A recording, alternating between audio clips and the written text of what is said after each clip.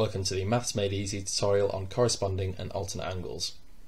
So in this video we're going to be covering 4 rules which surround angles that are formed between two parallel lines. And the first type is alternate angles.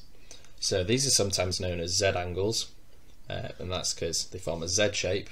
So in this example we have D and C, and the rule is that alternate angles are the same. So in this case D equals C.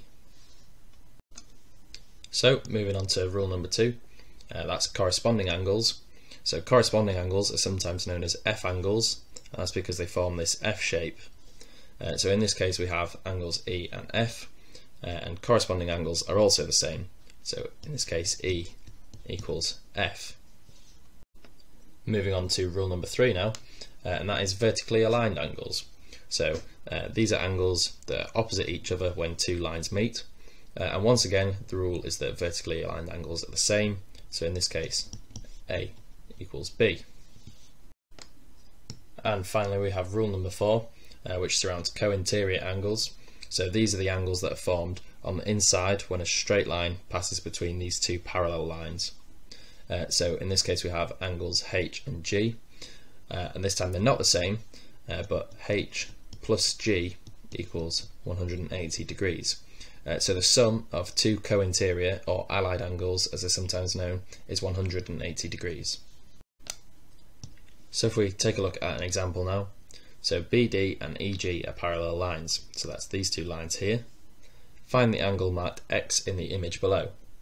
So this is quite a common type of exam question, and there's always several ways you can do it, but here we're going to use the rules that we've just covered.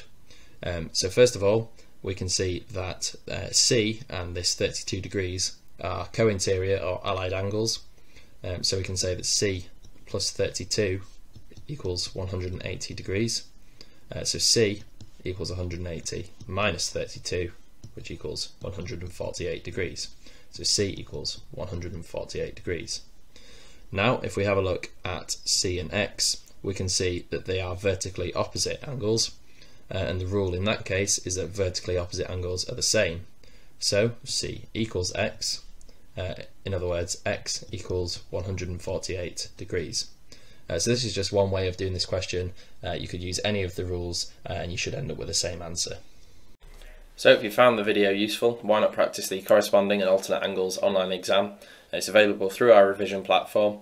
You'll find plenty of questions to practice. You'll get instant feedback on each and every one of them. So if you're interested, then click the link below.